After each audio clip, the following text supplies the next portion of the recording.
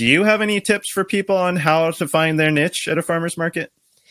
I think the old retail adage of going narrow and deep is really, really smart. Generally, there's a caveat to that.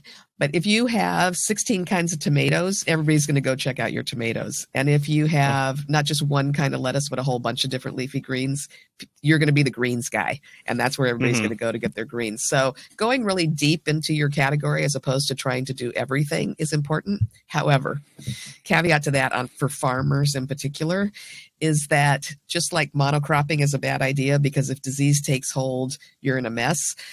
There's crops, you have a really, really wet season.